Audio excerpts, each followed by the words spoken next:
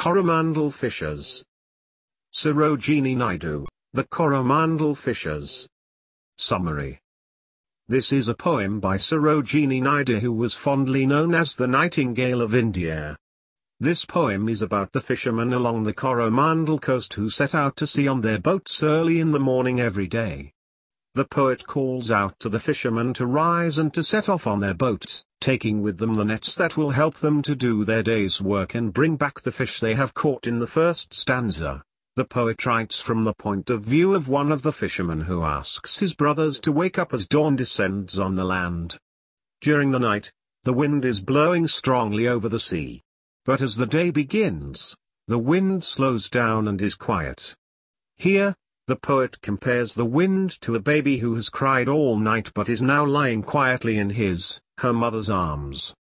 The fisherman, then, tells the others to gather their fishing nets and to push their wooden boats onto the big waves to set them onto the sea. The poet says that the fishermen are the kings of the sea, since they spend their days navigating its waters and exploring its secret wealth. In the next stanza, the poet continues to use the voice of the fisherman. She entreats the men to set off on their journeys without delay and follow the voice of the seagulls. The fishermen spend most of their lives on the sea, and so it has taken the place of importance in their lives.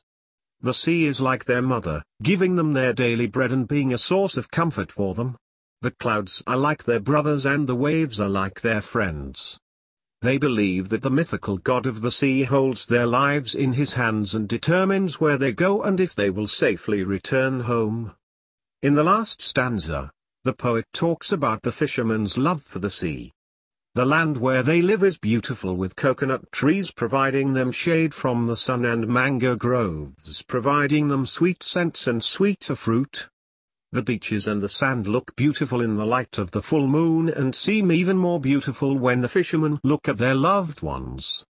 In spite of all these wonderful sights around them, they are happier when they are in their boats with the spray of seawater hitting their faces and the waves dashing against the hull. Life seems sweeter and happier on the sea, where they can see nothing around and feel a sense of complete freedom. The poet concludes the poem by asking the fishermen to row towards the horizon, where it feels like they are on the edge of the world and the sky seems to meet the sea.